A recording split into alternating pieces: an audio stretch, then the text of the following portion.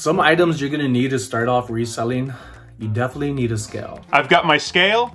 A scale is the most important thing. I wish I would have gotten a scale earlier. I definitely have made some shipping mistakes. Sometimes you can hold up an item and say, oh, it's only 1 pound, but then whenever you go to send out that label and you actually get it weighed and it weighs triple, quadruple what you thought it was, that adds up and you could be losing out on all your profit on that sale. But what happens if you're going on a trip?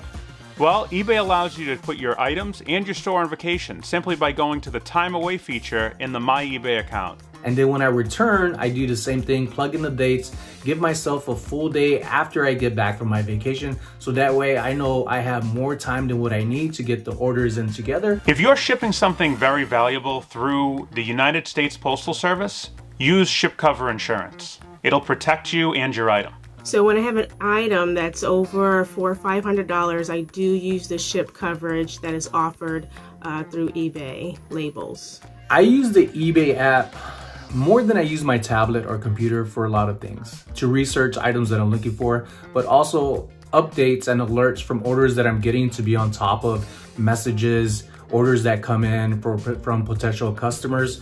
And it's pretty easy after a while of just taking the time, learning how to use it, the search engine, the camera on there. Hazmat is something that may be a scary word when it comes to shipping. But in reality, anything that is under pressure in a can or liquid can be considered hazmat.